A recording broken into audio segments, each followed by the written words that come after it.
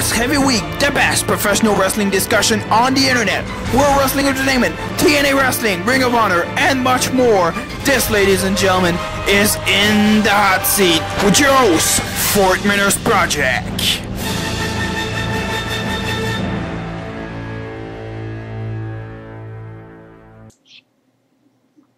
Alright, what's going on, guys, and welcome to this week's episode of In the Hot Seat. And of course, as always, I got a great show lined up for you guys. And this week I got two returning guests joining me at this time. And would you guys like to introduce yourselves? Yeah, DVD 1, 2. Alright, it's Mike from Restaurants Review. Good. Alright, it's good to have you guys both back on the show. We got a lot to get through. And, with that being said, I'm actually going to kick things off right here. And with Triple H, Triple H coming back and taking over pretty much. And, relieving Vince McMahon of his duties to kick things off for Raw right after Money in the Bank. And, with this, what are you guys' thoughts on this with Triple H, relieving Vince McMahon of his duties and stuff like that? And what are your thoughts on this whole storyline? I think it could be something new, something different, and let's just see where people put it. I've heard rumors about Honor Invasion. Alright, Big Mike, what are your thoughts about it? I think it's good, actually. I'm pretty sure it's very storyline driven, even though there's some realism in it, because Triple H is going to eventually be in that role. Yeah. But right now, I think it's storyline, which is good. They needed it. It's very good for TV. Yeah. Myself, not being one for WWE, in the recent months or even in the recent years, it's got my attention. Okay. So I think it's really good. I think it's a good way to bring Triple H back to TV. A good way to get Vince off, and also to continue with this whole Cena and Punk storyline. Even though Cena or Punk wasn't mentioned much last week, yeah. I think people jumped the gun thinking that WWE dropped the ball with it. Yeah. Cena, even though CM Punk's not on TV, he's in the same role as The Rock right now. Even though The Rock's not on TV. As long as his name keeps being brought up and he keeps doing certain things, he's going to be on TV without being on TV. And I think we just got to watch it and see what happens, because I think CM Punk, that storyline's going to be played out a lot better yet. Yeah, with me, I think it's, kind of random that it came out of nowhere like that, but, it's going to be interesting to see how this whole thing is going to be played out. Whether or not Vince McMahon is going to come back eventually and, come back as the chairman and, take Triple H out of there, or if Triple H is going to be here permanently, and, a lot of it could happen depending on what's going on, so we'll have to wait and see how this plays out. I'm interested to see what's going to happen next week, even if we'll not even see Vince McMahon at all next week. We might, who knows, for the final time. Well, so we'll have to wait and see. And getting back to CM Punk is actually the next topic, of course. From most of you who saw Money in the Bank, that's right, CM Punk is the new WWE champion. And what was a good match between CM Punk and John Cena. And I just wanted to get you guys' thoughts on CM Punk winning the championship and what's going to happen next. I'm going to actually go with WWE DVD 1, 2, 3. What are your thoughts first on this whole CM Punk winning the WWE championship? I think it's a good storyline, and that this will have the crowd sitting on the edge of their seats wondering what's going to happen next. And it's going to be great for me mainly. It was a smart move, and also it was one of the mark-out moments of the year. Yeah. Got everybody talking, really, and got the internet fans all hyped up as well, which are really hard to please. Alright, Big Mike, what are your thoughts? Well, my thoughts on the whole CM Punk winning the title, I think it's great. Like I said before, even casual fans are not even huge fans of the WWE right now. Yeah. Are watching just to see what's going on. It's a huge storyline. Obviously, it's the talk of the town, because that's what it's been buzzing this way since CM Punk's first promo, and I think it's only going to be better for the business. Just can't keep people on the edge of their seats wondering what's going on. I really don't know what to say, because even to me, I don't know. I don't always have an answer because I'm not the answer man, but right now, it's just so up in the air. They can go in any direction, and that's what's awesome about it because it's got the suspense. It's got everybody thinking. You know what's going to happen. That's what's on everybody's mind. Is what's going to happen next. Yeah. And that's what's awesome for the business. Yeah, with myself, I definitely have been enjoying the storyline leading up to Money in the Bank, and the match itself was actually, you know, a good match, so I enjoyed that. So it's definitely going to be one to add to the DVD collection, and CM Punk really making history by, you know, defeating John Cena and walking out of Chicago with the championship. Now, the only thing is now, I don't know if he's going to actually come back. We'll have to wait and see. Now that we have that tournament on Raw, so hopefully CM Punk will eventually make a comeback, at least, you know, in time for SummerSlam, and to continue with this feud with John Cena. You know, hopefully we'll get to see that feud continue. You know, I hate to see it, you know, end just like that. To me, I think they should continue it into SummerSlam, or maybe the next pay-per-view after that. We'll have to wait and see. So it definitely has been, you know, a really good storyline as of late. So, you know, with that leading into the Vince McMahon. Excuse me if I can get it before we go to the next question. I was thinking maybe CM Punk will make his return maybe the week before SummerSlam. I think we're going to crown a champion, either Rey Mysterio or Miz. And I think CM Punk will face one of them at SummerSlam to be undisputed champion. And then that's when we'll get a new belt as well. I think how Jericho fought, you know, Rock and Austin to become undisputed champion. I think you'll see CM Punk versus The Miz or Rey Mysterio and become undisputed champion at SummerSlam. And we'll have a new belt presented because it'll be the undisputed WWE title. Yeah, and it's just me playing Booker, I guess. Yeah, well, that's just good about it. You know, you never know what's going to happen, and it's, you know, kind of the way unpredictable. So anything can really happen at this point. You know, we'll have to wait and see. So SummerSlam so far is shaping to be good, especially with that. So hopefully we will get to see CM Punk come back. So that's it when it comes to that one. Also, at Money in the Bank, we did get to see two new Money in the Bank briefcase winners in Alberto Del Rio and Daniel Bryan, both winning it, and both for the Raw and SmackDown Money in the Bank ladder matches. And what are you guys' thoughts on how long these guys will hold it, and when pretty much they will cash it in? WWE DVD 123, what are your thoughts?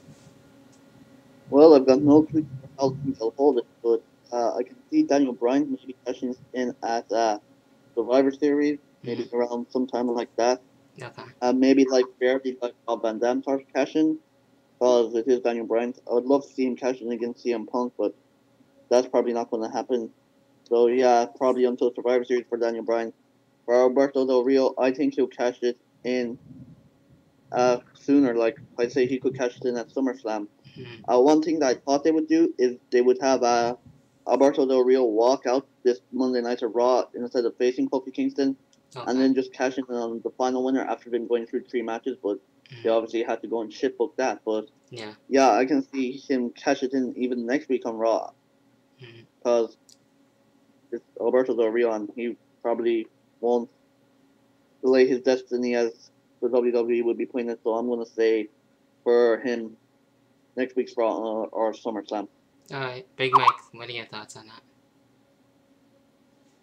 Well, I don't really want to go into Bryan Danielson or Daniel Bryan part of it because I read the spoilers for SmackDown. So no, if you want, you can just give your thoughts on Alberto Del Rio. What's that? If you want, you can just give your thoughts on Alberto Del Rio if you don't want to get into I'll just give my thoughts on Del Rio here. Yeah. I think he'll either cash it in on Monday after someone gets the title Monday, because I think he's going to get it really quickly. Yeah. Because to me it made no sense for him, you know, because he was already #1 contender before CM Punk said, "I want to, you know, be champion or leave." Yeah. So I think he's going to cash in as quick as he can, and it'll probably be, I don't know, Monday, if not SummerSlam. I think he'll between then and now. That's when he'll do it, I believe. All right, yeah. With me, Alberto Del Rio probably will cash in next week. I thought he was going to cash in this week during Raw. Of course, that matchup, being canceled into next week. So, he probably will be cashing in and will be champion going into SummerSlam. And I don't know if he's going to face John Cena again, depending on what's going to happen with CM Punk if he does come back. So that comes into play once again as well. So, a lot can happen, with that, unless Alberto Del Rio will, just hold it a little while longer and probably by at least into the end of the summer or, maybe into Night of Champions or something like that, cash it in and become champion. And with Daniel Bryan, probably, hold it a little while longer so he can build up more and, prove that he, wants the championship more and, continue his feud with Cody Rhodes and maybe in time, once he cashes it in and have another feud this time with the championship. Probably, I want to say maybe around the end of the year or something like that. So Daniel Bryan can, cash it in and hopefully have a good title run with that. So, it was good that they both, won that match and now Money in the Bank holders. So that's it when it comes to that one. Well, actually, for 1 second, I'm going to touch on Daniel Bryan without going near the spoiler. All right.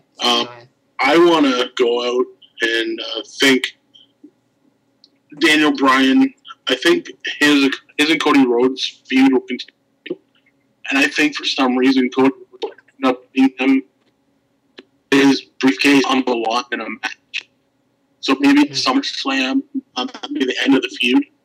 He would say, okay, Daniel Bryan, you're so good, why don't you get your title? Your main match, and then the briefcase will be on the line at SummerSlam. Okay. Yeah, that's for some reason I think Cody Rhodes win.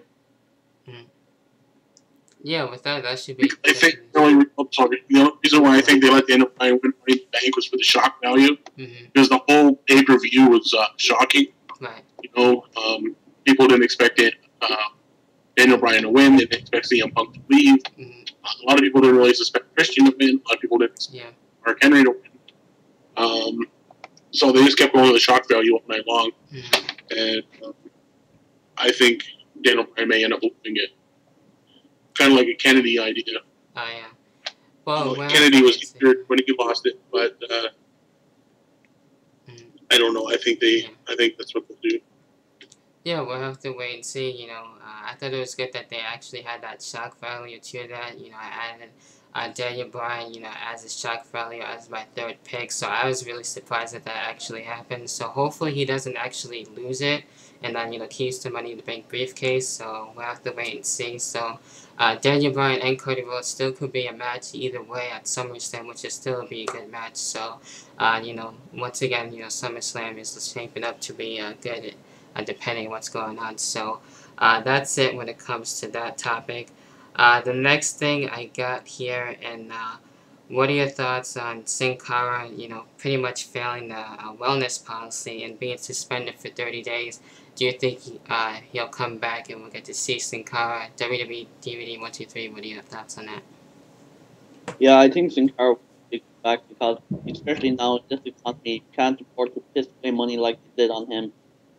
Like, they could have gone with so many new stars, except Sin Cara is one of the best wrestlers in the world somehow. So, yeah. Just an interruption there by Jared. So, yeah, that's the main reason, because of they can't piss away money, and Sin Cara is a great athlete, too. Yeah. Alright, Big Mike, what are your thoughts on Sin Cara? Yeah, obviously, I don't see him getting fired, but he's not going to get fired until he has at least a third violation anyways. Yeah. So I think this may have carried over from Mexico. Like, I don't know how long steroids and all that stuff stays in your system. So I guess he's been away from Mexico for a while, so yeah. He must have been doing them. But I don't know. I think right now it will go as what it is, a 30-day suspension. And hopefully it doesn't give him a bad break. Hopefully they can keep pushing him and keep using him and not really, be disgusted with him and put him in the back burner. Because I think St. Cara is a great star. I think people are down on him because they expected so much from him. Right. And people are going to learn, like, he's learning how to wrestle a different style. And the people that are working with him got to learn to, you know, do things differently as well, because when Mexicans are taught totally different. You know, the style is totally different. And when you see him have matches with certain people, like Tyson Kidd or Daniel Bryan, or even like Yoshi Tatsu or whoever, like Chaco, those are the type of wrestlers that he needs to keep having matches with, because they know that style. It's more of a freestyle style, where in WWE, it's a style on its own because, you know, WWE wants it to work a certain way, where opposed to independent wrestling or different wrestling for WWE, I don't know, it's totally different. Someone like John Cena couldn't have good matches in Cara. I'm not saying because Cena sucks, but I mean, he's never been adapted to that style. Someone like Randy Orton wouldn't have good matches in Cara either. He's never been in that scene to wrestle that style. So until everybody gets adapted, you're not going to see the Sin Cara that you want to see. Yeah, and with me for Sin Cara, you know, hopefully, I'm sure we definitely get to see him again after this 30-day suspension, and hopefully he'll learn from his mistake, and you know, we won't see any suspensions or have him, you know, be let go. So I really like Sin Cara. I think he's a good wrestler, and like you said, if you put him in a ring like the Tyson Kidd, guys like that, he'll definitely, you know, have a good match with them, and you know, even with testing the waters to having. You know, have a match with some of the other guys to see how they can do it. Practice a little bit more. You know, I'm sure he'll do just as good too. So, you know, hopefully we'll get to see Sin Cara back and, you know, learn from his mistakes. So, that's it when it comes to reading with thoughts on Sin Cara. And the last thing that I got here, and that is going into The Rock, and of course, you know, The Rock pretty much making a video response via his Facebook page, and you know, with the video response to John Cena, you know, with that whole thing in the Australian tour, and you know, continuing this feud pretty much into WrestleMania. And I just wanted to get you guys' thoughts on it. And Big Mike, what are your thoughts on this whole video response by The Rock? I believe there's a lot of truth behind it. You know, he's not technically under contract to WWE. Yeah. So he doesn't need to be there night in, night out. I really don't know. I watch the video, I forget he said so. But to me, the Rock should never have come back. That's what it is to me. He should never have been the guest that was at WrestleMania. He should never have been back at all. He'll have to do his. I know WWE wanted ratings. For him to come back just to come back at WrestleMania again, that's why people hate. That's why his fans. I hate The Rock because he showed up and left. If he had never come back, his fans loved him because he did what he did. The Rock doesn't need to do it. Like, he doesn't need to come back and wrestle every Monday because, first of all, he doesn't have in-ring. Well, he probably does have the ability. Yeah, I'm sure. But he doesn't need to. You know what I mean? Like, he accomplished everything in the WWE. He wanted to do more of this. He went to Hollywood, did what he needed to do. And that's that. Right. You know, if he would be there right now, he would just be taking someone's spot. He would be taking someone's spot with Dolph Ziggler, Drew McIntyre. Right. You know, where with it being gone, there's an opportunity for the guys that are on TV. And without The Rock at WrestleMania, I think the WrestleMania would have been better. Because you wouldn't have had to have a 20-minute opening with him talking on the mic. You could have had a Daniel Bryan and Sheamus match instead. Right. You know, you wouldn't have had to have him back up a Young or Pee Wee Herman. You could have had another match. You know, or something that went specifically with WrestleMania. So I think if he never came back, there'd be no ifs, ands, buts, no issues. Right. Yeah, with that being said, WWE DVD 1, 2, 3, what are your thoughts on this whole Rock response to John Cena? He's too lazy to go to a Raw show. No city is big enough for him to appear and to do one of this shit. and said that he would return where the dream started, which looks like now will be Survivor Series or something like that because a lot of people are predicting Money in the Bank, but that obviously didn't happen. So I don't know. I don't really care about this until up as far as the Rumble. Who cares about it? By the way, I can barely sit through one of the Rock promos on TV, so I did not watch this video, so I can't really say much on it. Yeah, that's fine. With me, with this whole, response to The Rock, I did enjoy it. I thought it was a good promo. And, I kind of like what they're doing to at least, get some of the fans interested into WrestleMania 28. And I'm still pretty much, looking forward to the match. But yeah, I understand, what you're saying, with The Rock and stuff like that. But I do respect, too, as well, with him, going back to doing movies and, coming back as well. Coming back and doing promos, which is fine with me. So, hopefully this match, ended up being a good match and, it'll be well worth it. And, people can think, a little bit differently on it. So, with that, I'm looking forward to see what else they're going to do next. Maybe they'll have an altercation or something once again and have another stare down and what have you with the raw words and stuff like that. And maybe we'll get to see The Rock in the ring before WrestleMania to see how The Rock, actually delivers, which I'm sure he didn't, lose his touch and everything and can still wrestle. So it's going to be definitely very interesting, to say the least. But that's pretty much it with all the topics. Is there anything else you guys, want to add before we end the show, or anything else that you want to talk about before we end the show here? Nothing. I think we covered a lot today, so. Alright, how about you, WWE DVD 123? Nah, I got nothing. Alright.